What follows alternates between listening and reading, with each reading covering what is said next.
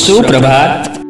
22 મે રાજા રામ મોહન રાયની જન્મ જયંતિ.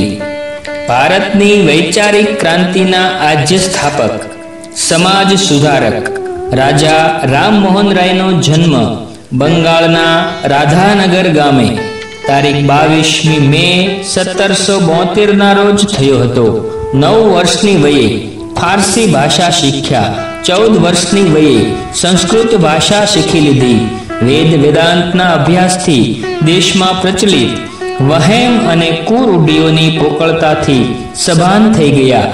પરિણામે એણે મૂર્તિ પૂજા, કર્મકાંડ, ધાર્મિક અંધશ્રદ્ધા અને કુરિવાજો સામે આટલી નાની વયે પણ જોરશોરથી પોતાનો વિરોધ પ્રગટ કરવા માંડ્યો. એ વિશે એણે નાનકડી પુસ્તિકા પણ લખી. અજ્ઞાની તથા વહેમી સમાજ એના પર તૂટી પડ્યો, છતાં ટસના મસ ન થયા.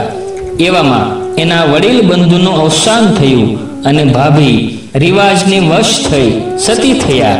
બંગાળના જુવાને ત્યાં જ પ્રતિજ્ઞા લીધી, ગમે તે થઈ જાય, આ પાશવી રિવાજને હું બંધ કરાવ્યા વગર નહીં જંપું.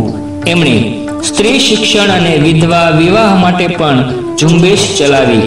એમના અથાગ પરિશ્રમ અને પ્રયાસથી તત્કાલીન અંગ્રેજ સરકારે સતીના રિવાજને ગેરકાનૂની ઠેરવ્યો.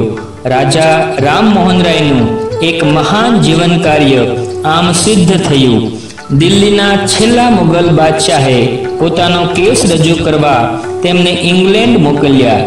ત્યાંથી ફ્રાન્સ ગયા. ફ્રાન્સની જનતાએ એમને ખૂબ માન આપ્યું.